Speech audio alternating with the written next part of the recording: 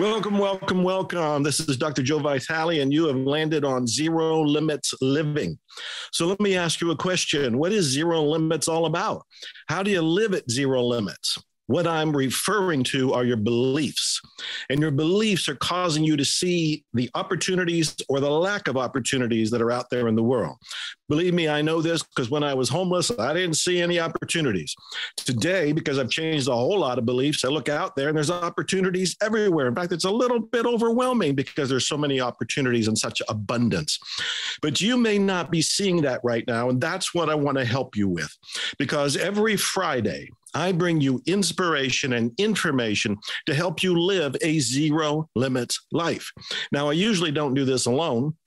And today I'm beside myself because the guest expert that I have has been my secret ally, my secret friend, my coach, my mentor, my confidant, my therapist, my counselor, my guardian angel, and more since around 1985. And I know many of you weren't even born yet. So she has been in my corner since 1985, and she has agreed to be here today. She has written 2 books, Emotional Options and Traveling Free, both of which I endorse, both of which I helped with, and both of which have been around long enough that, as she says, they're now old enough to vote. So who I have here today is Mandy Evans. And Mandy Evans is a breakout coach, but more than that, she's the original miracles coach. This is a woman that has shed light for me when I was in the darkness and shed light in the dark corners of my world and helped me go from, I mentioned homelessness and poverty, helped me go through a lot of life changes by helping me with my beliefs. And that's what we're going to be talking about today. So, Mandy, thank you for joining us. Oh, you are so welcome. I'm excited to be on your new show and for everybody who's going to watch it. Yes. You've shared so much inspiration and generosity of spirit all your life. So I'm delighted to be here with you. Thank you. I am forever grateful for all you do and what you're doing right now for everybody that's going to end up watching this. And so I think we want to start with the idea of what is a belief? Because there may be people watching right now and they're hearing me talk about this, and there's been references to your books. And there's this concept that, okay, the show's called Zero Limits Living. And I just mentioned zero limits has to do with beliefs. Well, let's start there. What is a belief? That's a wonderful question. Excuse me. It's a word that has so many different meanings. You know, a lot of times it's what you try to think is real. Like you try to believe something, and that doesn't work very well. But the real definition I think that we live by is it's kind of your own personal version of reality. What seems true to you? And most of them are hidden. We're not aware of them. I mean, I'm not aware that I'm sitting on a chair because I believe it's a chair, but I do, and I am. And the thing about it is we live by them. Whether aware of it or not, they dictate everything we do, everything we dream of, everything we dare to dream of. And they rule out a whole lot of things that we don't dare to dream of, that we don't dare to listen to our own heart's desire about. I read a long time ago that because there's 7, 8, I don't know how many billions of people are on the planet right now, that in actuality, there are 7 or 8 billion versions of reality because every single person has that belief system, their own personal view of reality. Would you agree with that? I certainly would. How do we get along then? If you've got one belief system and I got another one and everybody else around me, we're all trying to get along, but we're actually looking at life differently. I know that's probably the real miracle that we all experience every day. I notice it in traffic. You know, I live just outside Palm Springs near LA. And on that freeway, a lot of people get upset with, you know, how the traffic is going and how people cut you off and don't let you merge or move in another lane. And I just am awestruck. And all those cars going at 70, 80, 90 miles an hour and not smashing into each other. Right. Because they all believe enough in common. let's take it to the commonplace. What are some common beliefs people have that they may not even be thinking of right now, but when you point them out, they might go, oh, aha, I do have that belief. Are there some top common beliefs?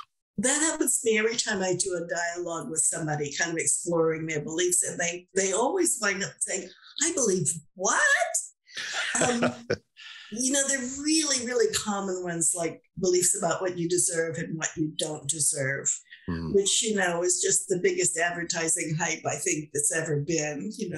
McDonald's started off with, you deserve a break today, and boy, did it catch fire. You hear it in every ad.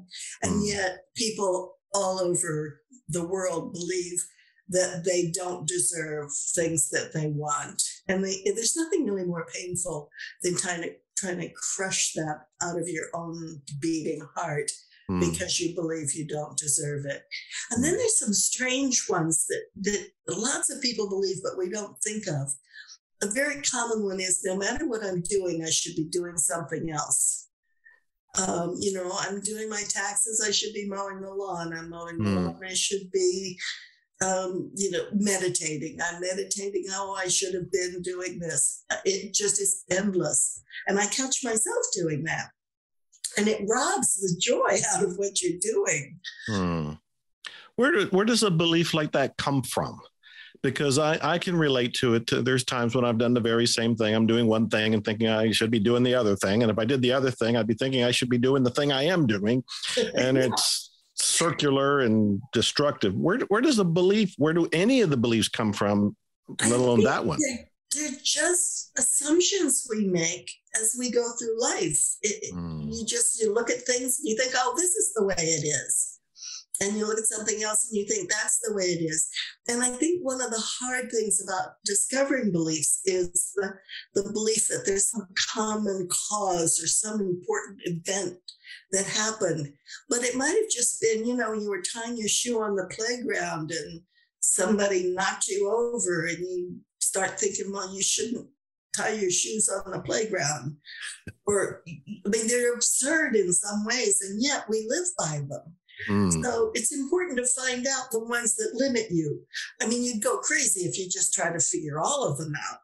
But I find it really productive to focus on the ones that either keep you from reaching for something you really want, that keep you from believing it's possible, but it is possible. Well, let's be specific on something, since I've got so many of my books behind me on money that I've written, and that's a topic you and I have talked about as well. And I know that's a subject that's on everybody's mind. Plus, I introduced you and made the comment that we live in an abundant world, but we may not see it because of these beliefs. So we can look at abundance, prosperity, or money directly. And where do those limiting beliefs come from? Or what might be an example or two? Oh, I'm so glad you asked that, because just before the show, I was thinking about, well, what are some important ones? And I looked on my website, and lo and behold, there were 50 limiting beliefs about money that came from a workshop. I was doing a training for coaches, and as part of their training, they did a workshop. And we wrote down all the beliefs that came up out of the workshop. And then I've kind of kept track over time. So I printed it out. And there were 50 of them that came up. And I won't read them all. But yeah, give us the top ones. Oh, of course, there's money is the root of all evil, which you've talked about on your show. The actual quote is the love of money, which probably really should be translated the worship of money. I don't deserve a lot of money. Here's one that comes with people who are reluctant to be affluent. If I have a little more than I need to get by, somebody else has to go without. As if there's a finite supply. I think that belief shows up in all kinds of shapes and forms, that there's a belief that there's a finite pie of money, and every slice one person gets, somebody else doesn't get. And it's infinite. Money's just, we made it up and we traded. And isn't it amazing that you can trade plastic for a car or a piece of paper for dinner out? It's astounding. But just stop there for a second, if you don't mind, Mandy. even we can pick any one of those beliefs, including that one right there. How do you take care of it? How do you question it, to erase it, to delete it, to get it so it's no longer limiting you? Well, the way that you don't do it, I'll start with, because I'd like to bust that belief bubble, is to try to believe something else. People so often they'll take a belief. I really like the next one, which was, if I'm successful, people will hate me. So let's look at that way. First of all, I ask, do you believe that? The answer is usually, yeah, because I just said it in some form. And then, why do you believe it? What seems true about it? Well, we'll look at the one that we had before that too. If I get more, somebody else has to go without. It's kind of hard to do if there's not somebody here who has the belief. But when people really look at it, almost every belief that I've ever worked with just dissolves and becomes absurd. I mean, why would that be? Why would that be true? If you get more, I have to do without. What seems true? I'm asking myself, what seems true about that? And I'm really thinking, I can't think of anything. But if somebody did say it, say there's a viewer here, because I can role play that a little bit and say, yeah, if I get a whole lot of money or a whole lot of success, that actually means somebody's got to go without. And I wouldn't feel comfortable knowing I got more because somebody went without. Why would someone else have to go without if you prosper and have a lot of money? Because I would believe that we're in a limited universe and that there's only so much. There's some sort of finite number that I, in my limited wisdom, don't know what that number is. But I'm assuming there's some sort of finite number on the capital that's out there. So if I take a big piece of pie, somebody gets either a little piece of pie or goes without the pie. What seems real about there being a finite number of how much money there is? See, and I love this because I've worked with you enough, and this is what I'm trying to demonstrate to viewers, to know that you get to a certain point where you kind of shrug and you get to a point where you go, well, I don't know. It just seems like that. Exactly. But then at that point, there's another question. What are you concerned would happen if you didn't believe that? What are you concerned would happen if that belief just went away? Would that be okay? Well, my answer would be, yeah, that'd be totally fine. Again, trying to role play somebody who isn't here. They may say, I could become incredibly selfish or ruthless or uncaring. If I didn't care about somebody getting a piece of the pie and I was getting bigger and bigger pieces of the pie, I might just become some version of an ass. Yeah, I've heard that answer. I would just become selfish and arrogant and uncaring. And I have a question that I always like to watch the reaction and go, well, what would be wrong with that? And people, not that I think it's okay, but people go, that would be horrible. Yeah. And then I just look and I say, well, if you think that would be horrible, why do you believe you would do that? Oh, I got chills on that. And I've been there many times with you over the decades that we've worked together, where you get to the point, much like right there, and I'm going to try to re-describe it for viewers, where you get to the point where I'm addressing the belief, and it looks like I'm at the point where it sounds so reasonable to me that if I become selfish, I'm just going to be an ass, and I don't want to be that. And then you come up with the question that says, well, if you don't want to be that, what makes you think you would be that? And it jams the mental system. It jams the belief process. To me, that's when the awakening occurs. That's when you go, oh, yeah, I wouldn't do that. That's what's so much fun about it and what's so hard about it. Because, as we said, a belief is your version of reality. So when we go through a process like that, your version of reality is breaking up. And that's not always comfortable. Very, very often people can't hear the question when that's happening. Yes. They'll say it over, and it'll often be something they said. Like I'll say, why do you believe you would become a selfish ass? And if the belief's crumbling away, they go, what? And sometimes I have to say it 3 or 4 times, or even try different ways. And then sometimes we'll have to just stop and breathe. And I don't know what's going on in there. I know, synapses are snapping. Right. Whatever synapses do. Something's being remapped. And I've been there enough to remember times when I said, can you say that again? Can you repeat that question? Because I fogged out in that moment. Well, this raises the question, can we do this kind of belief work alone? It's hard.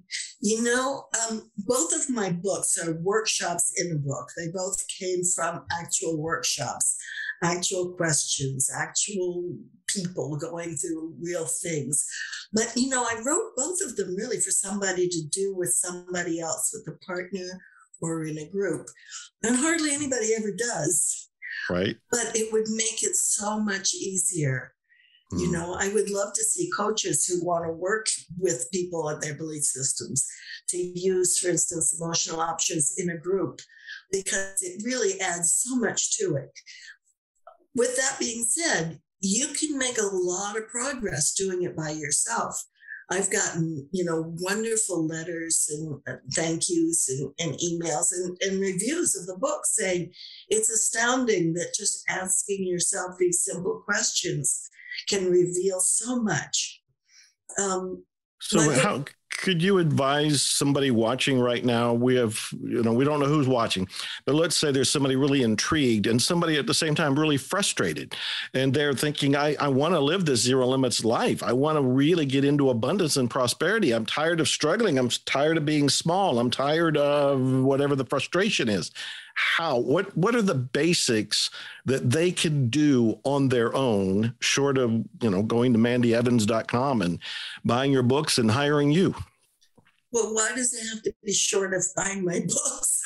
I can see it being short of hiring me. Very good. But they're really inexpensive. Very, very good. Very good. So, I really don't have an answer, except everybody can start on your own. Mm-hmm. If you're going to question anything in life, question your limits. And the best limits to question are any belief that causes, I was going to say causes unhappiness, but I'll rephrase that and say any belief you don't like having. When my mother died, I was grieving, and I can't honestly say I ever wanted to feel any other way. It was often embarrassing, uncomfortable. I was doing workshops on how to be happy, and I was on the verge of tears. But I can't honestly say I wanted to feel something different. But had that continued, had I been grieving for years, I definitely would have wanted it to stop.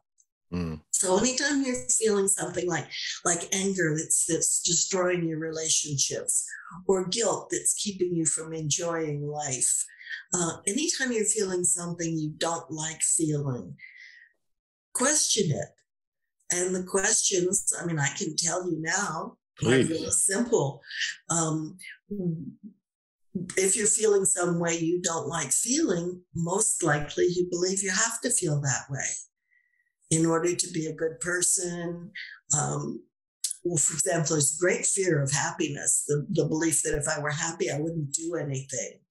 So if you find a belief, ask yourself, why do I believe it? What seems true about it? And then the real question that frequently brings the truth up is, what am I concerned would happen if the belief went away? What am I afraid would happen if I didn't believe that? Like the example we looked at, what am I afraid would happen if I didn't believe that it's not good for me to make a lot of money because it takes it from someone else? What am I afraid would happen if that belief went away? Well, you had an answer in our make-believe exploration was, well, I would become a selfish jerk. I'd be an ass. And then we look at that one. Why would that be true? But then I really have enjoyed becoming a belief detective. And like any other tool, it doesn't work if you don't use it. A hammer doesn't do anything. It was just sitting there. So these questions really, you begin to build some muscles when you just get in the habit of always question unhappiness, question anger, question guilt, question fear. Don't just accept them as inevitable. And here's a belief that it causes it. There's no it. It's built into everything we read. And even a lot of therapists, excuse me, I apologize to you, but a lot of therapists say, how does it make you feel? How does that make you feel? Nothing makes you feel anyway, except for physical things like pain. But, guilt, for example, awareness of wrongdoing takes about, a second and a half when you realize, oh, I don't think that I did that. I don't ever want to do that again. You don't have to repeat it 4,000 times a day for the rest of your life. So just questioning, when I feel guilty, why do I feel guilty? And if I've asked people, for example, what are you afraid would happen if you didn't feel guilty? Well, they'll say, well, then I would be a horrible person. And why? Why would you be a horrible person if you knew you did wrong and you knew you didn't want to do that anymore? Why would you be a horrible person if you stopped feeling guilty about it?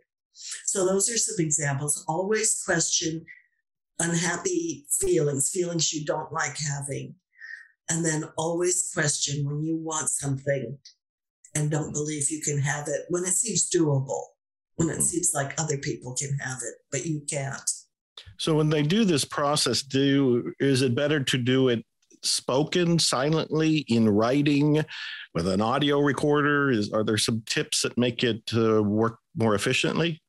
I found a lot of people, and I find it really helpful to do it in writing. In both of my books, they're written exercises, and it really helps to write it down. But then it's also wonderful to do it with a friend and have them ask you the question and hear your answer, and then get their feedback and see how they're feeling about it. And I imagine people who are more used to talking and more comfortable talking could just do it in a recorder or just by themselves. They could just out loud say, I feel guilty. Well, here's one. The only thing I really regret in my life was not being more appreciative of my grandmother. But I don't feel guilty about it. So if I were looking at that myself, and if I caught myself feeling guilty about it, I could do that out loud. Why do you feel guilty about not being more appreciative of my grandmother? Well, my answer is because I wish I had been.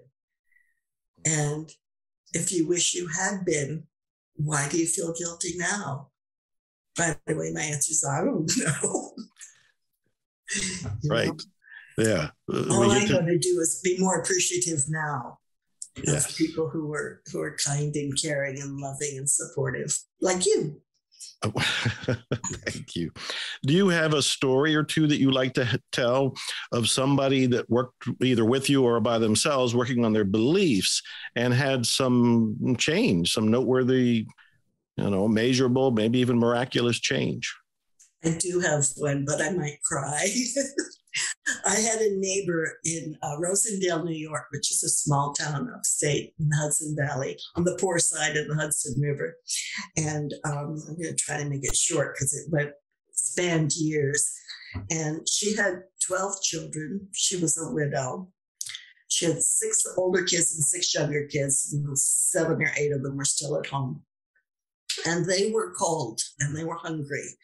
I didn't know that at first. I just knew they were kind of raggedy kids, and they were sort of shunned by the neighborhood. And we had just moved in there, my son and I.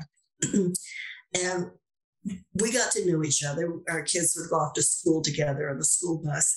And she didn't have a way to get groceries. She didn't drive. So I offered to take her to go grocery shopping when I went to the next town. And little by little, I got to know her.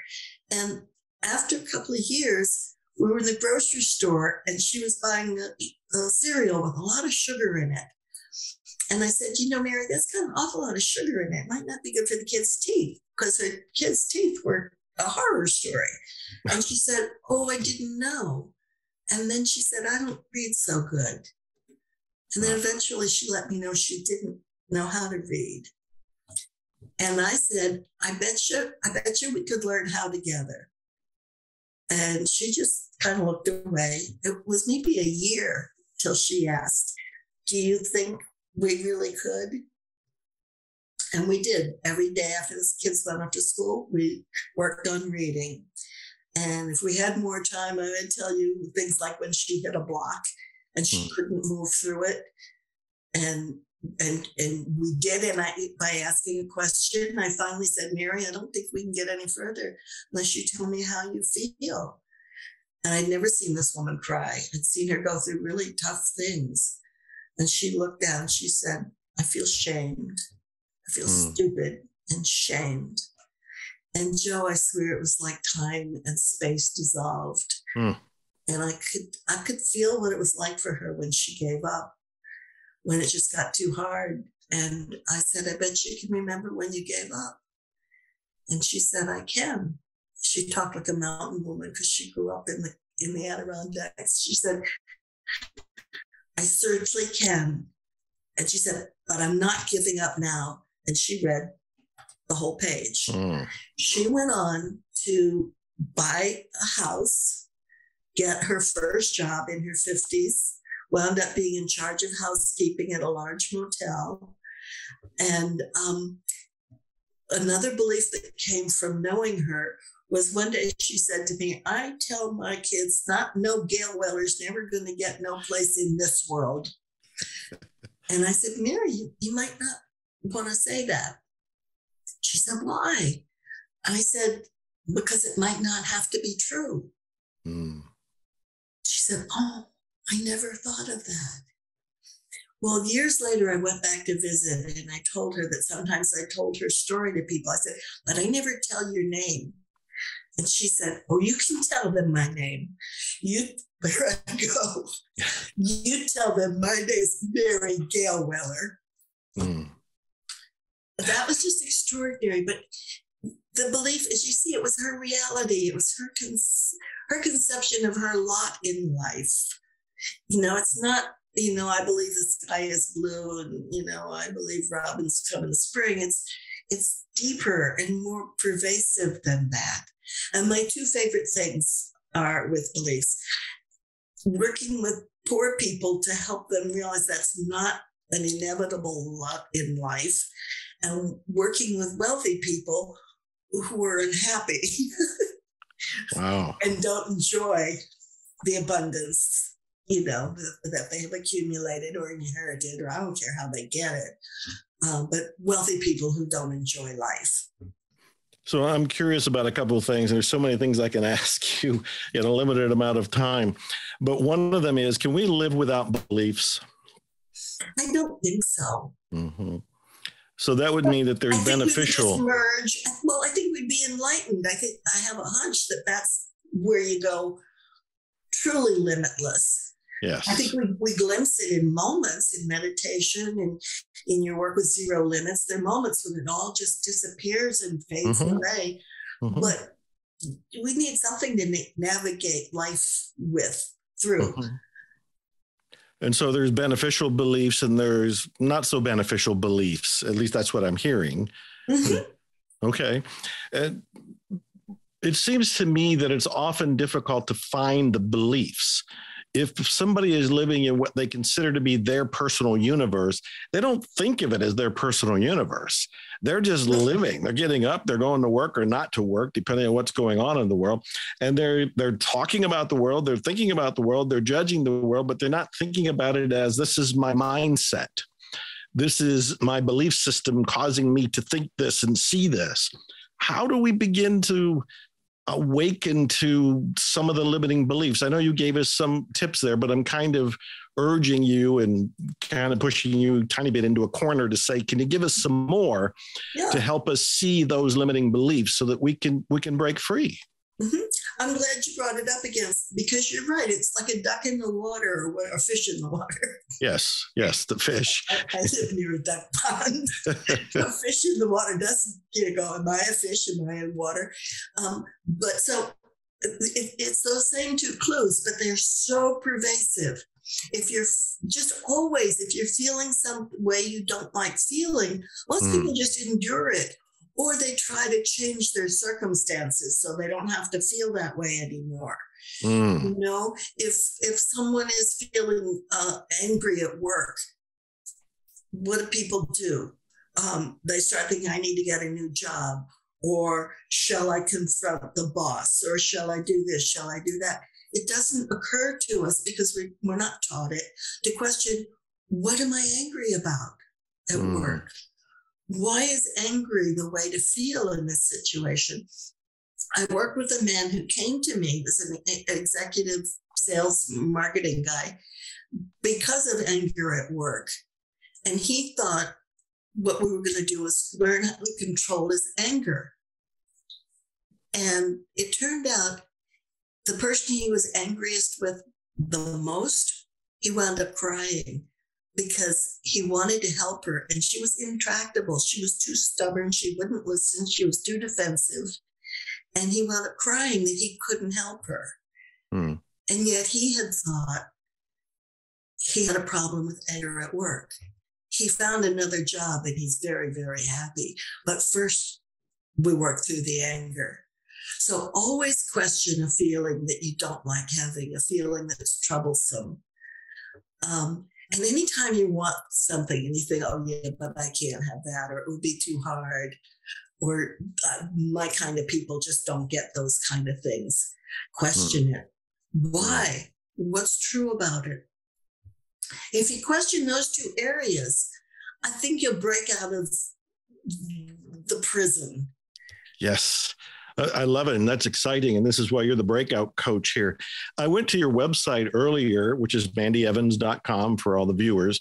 And I saw your article about the mightiest motivator, which I really, really enjoyed it, because it illustrated how we motivate ourselves, whether it's the organic, natural desire, and there might be another phrase for it, or the misery motivation that I think most of us do, but we don't label it that way. Can you talk a little bit about that? Because we're also, as we record this, or it's still at the beginning of a brand new year, and there are people that are looking at resolutions or intentions or goals, or just surrendering and not doing any of it because it never worked before. How do they get to the point of deciding what they want and going for it? I think we kind of always know what we want unless we block it some way. And there's a coach, Michael Neal, who once said, if you don't know what you want, just sit in a chair for a while till you want something.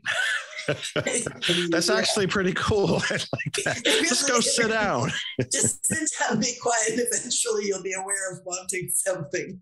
Right. But the strongest motivation I have ever found is desire. Now that, like money, has a very bad reputation. You know, it's the quote is, again, misquoted. The quote people say is, desire is the cause of all suffering. But the actual quote is, misunderstood desire is the cause of all suffering. And I think the misunderstanding is attachment. You know, when you get believing I can't be all right without it, which leads us into what you were saying. It's misery motivation. You know, it's believing it, you know, if I'm not angry about not having it, I won't reach for it. If I'm not upset about not having it, I won't reach for it. And I don't think any of that is true. And if you really want an example, babies. Right. If you want to watch a baby learn how to walk, you will see an example of pure desire and the incredible power. I mean, those little guys, they get up, they fall flat on their butt. What do? They don't sit there and go, I must not be doing it right. Oh, I haven't tried hard enough. Maybe I should be doing it a different way. I doubt very seriously. They just want to stand up. They want to reach something they can't get from down there on the floor. So they do. They do it over and over and over. And then pretty soon they're just walking. So with desire, just notice what you want, what you really want. I've worked with a lot of people who are upset that they can't make themselves get something they don't really want. That's something you may have to repeat. Can you say that again? I've worked with a lot of people who've had a lot of trouble trying to make themselves get something they don't really want. What would be an example of that? I worked with someone who kept coming up with ideas that she could sell on Amazon. And frankly, they didn't seem like really great ideas to me. Uh-huh. And she wasn't a salesperson, and she would have hated it, but she didn't like her life. So she thought she would have to come up with some way to make a success so she could feel all right about her life. And in very few sessions, we untangled some of those snarls, and she realized she was afraid to be happy in her life. Mm. She was afraid if she were happy the way her life was, she wouldn't reach for other things. Mm. And so little by little, and well, not little by little, very quickly, in very few sessions, she became much happier at work at her present job, was getting along much better with her coworkers, was making more money, was redoing her home, really enjoyed that, got a pet, was very happy with her pet, and then just canceled a session because she was going off on a dream trip that she never dared take. And the last time I talked to her, she said, I'm changing so much, but it's all on the inside. Wow. Do you feel that there's an organic desire list within us?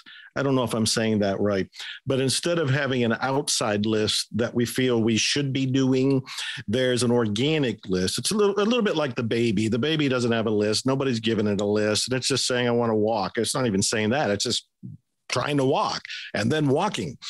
Is there kind of like a GPS system inside of us, in each of us? And I'm genuinely asking, I don't really know. I just want your take on it. I don't know for sure either, but I think the closest we have is desire. Mm. But it's one step at a time. And they can be like lightning, It could go like the stratosphere. But it is one step at a time. And frequently it starts with, I want to feel better. Mm.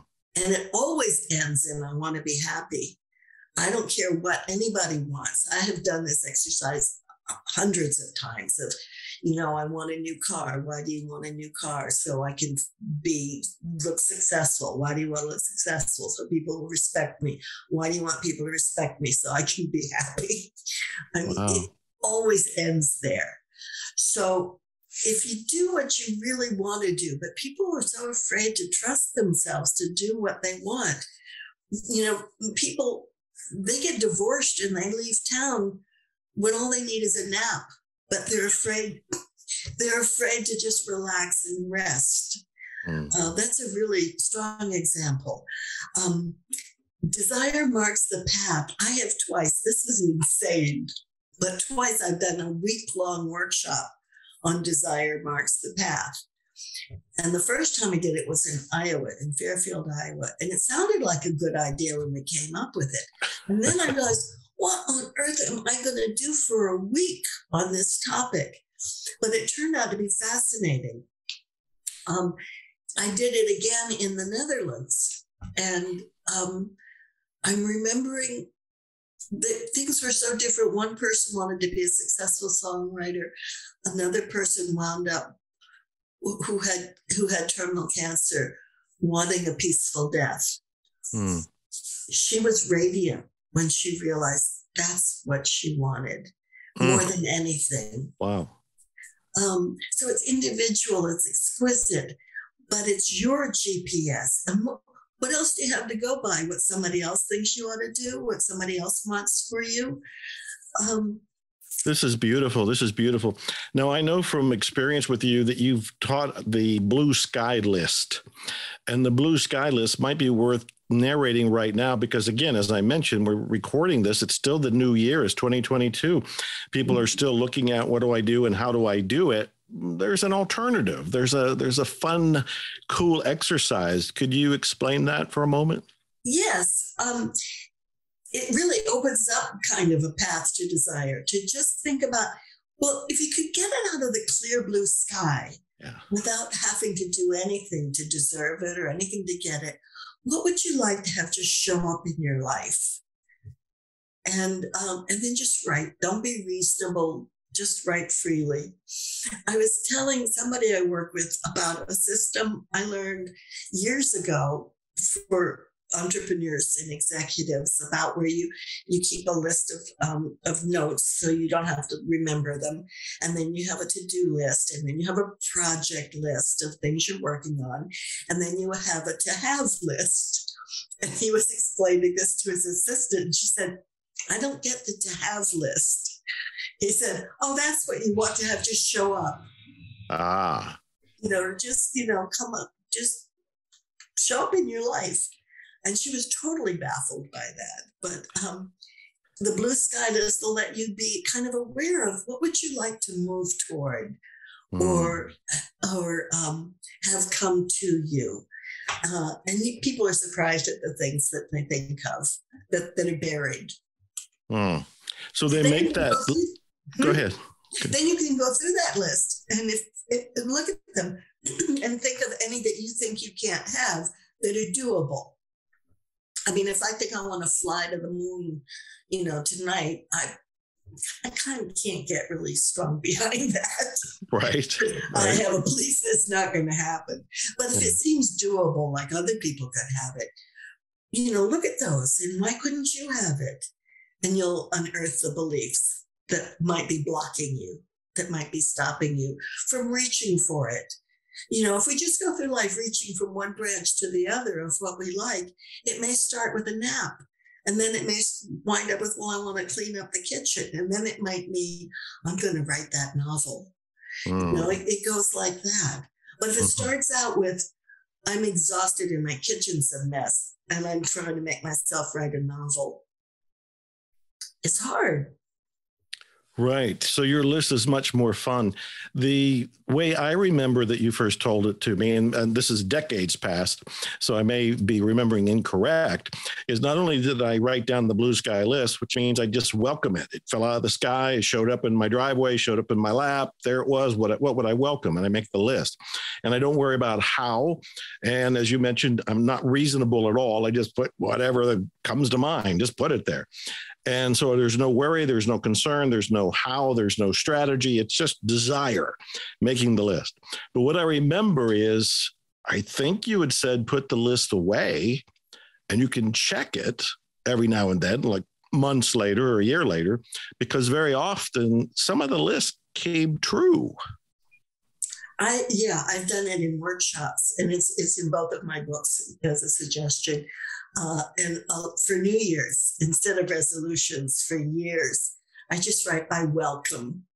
If I could get it out of the clear blue sky, what do I welcome into my life? And very often I'll go the next year and go, oh, wow, I forgot all about that. But look, here it is. There's so many more things I want to ask you, Mandy. I want to ask about the past. Let me do that real quick because we're running out of time, but I want to get all I can out of you and help as many people as I can in this moment we have together. What about the past? If there are people going, I want to change my life, but because this happened to me when I was 5 or 10, or my parents left me, or I was adopted and I've been programmed in a certain way because of the adoption, I'm making up things. But if somebody is sitting here, they're watching and they're going, I want to live this zero limits living lifestyle we're alluding to, but my past, I'm stuck. What do they do? Yeah, it is so important to come to terms with your past. My book, Traveling Free, How to Recover from the Past by Changing Your Beliefs, is based on a workshop I did. I only did it about 5 times. It was really tough. But the question that seemed to bring up the most in the workshops that I started the book with is, what was hard for you? What was hard about it? What did it mean to you? And then, do you believe that? Because everybody says, I don't want to live in the past. Of course not. But we live by the past. We live by all the assumptions we adopted, all the beliefs we adopted, and all the versions of reality that seemed true. And during hard times, we adopt those beliefs and live by them without questioning them. And so what we can do now is question them. Yes. When we question them, do we in effect change the past, or do we just change our version of the past? We change what it means to us, which changes our relationship to it. There's on my website, there's a free audio of a talk I did at the Betty Ford Center about my own past with a violent alcoholic father. And it's free. It's almost an hour long, and it's on my website, which is mandyevans.com. Yeah, and that goes into depth of kind of my own looking at my own past and some about working with other people. But I'm glad you brought that up, because everybody has a past and everybody's been through very, very hard times. And in those, we often come to conclusions like, ain't no Gail Weller never going to get no place in this world. That might not have to be true. Well, speaking of that, we're creating the past right now because we're still in a pandemic. And this pandemic has lasted a couple of years. I lost track, 2 years or more. What are your suggestions for finding the opportunities and the abundance in a pandemic? What an interesting question, because, some people have thrived. Yes. The people who I think followed their desire and their imagination and their creativity and didn't limit themselves. What a belief-busting breakout this pandemic has been, as hard as it's been and as tragic as some of the losses. But in everything, there are opportunities. So I think the pandemic has given people great opportunity to look inside when everything that they knew the way life had to be crumbled away and changed, and they had to create a new way to get through. Some people, did it with drugs or alcohol or ways that didn't work at all for them. But so many people, for instance, I became at peace with myself in a way I never thought possible. Oh. You could probably put me in just a room with a couple of books and I'd be happy for the rest of my life. It was amazing. It didn't stop me from wanting other things. In fact, it kind of intensified my desire to share with other people, to find ways to help people break out from the limits that they saw. This is so beautiful. Why are we afraid of happiness? I know that you talk about the happiness bonus. You had said at the end of all the questioning, and the desire is happiness. Why do we seem to be afraid of it or deny it, or just we're avoiding, or at least avoiding stating the very thing that we actually want? I know, isn't that ironic in a bad way? Right. Yeah, I think that is one that's taught over and over and over, that you shouldn't be happy, you should work hard. In school, when kids are not rewarded for sitting around laughing in class. Wouldn't that be wonderful, though, if, you got A's for being the happiest kid in the class? It's making me laugh just to think about it. I like the idea. And then our awful beliefs about punishment, about the effectiveness of punishment. So we learn to punish ourselves through, punish our way through our own lives, with guilt, with anger, with self-doubt, with regret, with remorse. And that terrible fear that if we were happy, we wouldn't do anything. We would just sit there. And yet, if you look in your life, in mine and many other people, we make the greatest moves when we're happy. I worked with somebody once who got a divorce, as hard as that was for her. She thought it came from years of being unhappy. And I said, can you remember the day you decided to call the lawyer or tell your husband or make the move? And she said, yes, I was really happy. I was feeling strong and confident. And I thought, now's the time. Now, that motivation probably lasted, I don't know, 2 minutes. And it was strong enough for her to make a life-changing move. But because she had spent 2 or 3 years gearing up to it, that's what seemed like did it. It seemed like that's what did it. Feeling bad for 3 years, until I finally had enough. But the moment when you see another way is always quick. And that's what helps us make just giant steps in moves in a new direction. Mandy, I am so grateful for you, for this time, for knowing you, for all you have done for me. I want to say something that is unforgettably moving in articulating how grateful I am, and I'm at a loss to get there. So I'm hoping you feel it from me. And as we have a minute or two left, is there a real takeaway that you want people to have that maybe you didn't cover because I didn't ask it? Something they can do, something they can think, something they could act on? Of course, go to your website, mandyevans.com. Of course, get your books. I don't know if you do coaching anymore, and you can answer that. If so, it would be at your website. What would be a takeaway? What would be a thought? What would be a quote? What would you like to say here? Well, you brought up, how do I feel hearing you say this? Well, I feel incredibly grateful to be blessed with your amazing generosity of spirit and information, information and inspiration. So I would encourage people to keep watching your show. Oh. To also, please go to my website. I've put everything on it except my books free, and they're cheap. So it ranges from free to cheap. And then always question unhappiness and question any belief that tells you that you can't have what you really want in your heart of hearts. Not what you think you ought to want, not what somebody else thinks you should want, but what you really want. Mm. Mandy Evans, thank you, thank you, thank you. Everybody, I'm Dr. Joe Vitale. This is Zero Limits Living. I appear every Friday bringing you inspiration and information to help you have a better life, a happier life.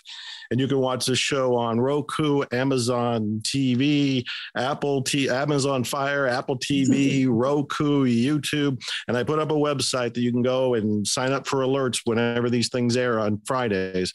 Go to ZeroLimitsLivingTV.com. Meanwhile, I'm grateful for all of you and expect miracles. Glutathione is a big word. It's the body's own master antioxidant. It's a scavenger for free radical, bacteria, and viruses. There are no products in the market with the ingredient NASET. NASET increases the production of glutathione that's in our body already to strengthen and enhance our immune system, elevate sense of well-being, support muscle strength and endurance, cognitive function, and liver support. It helps with increased energy and blood sugar regulation. Get your bottle of GSH Plus from www.salvationnutra.com.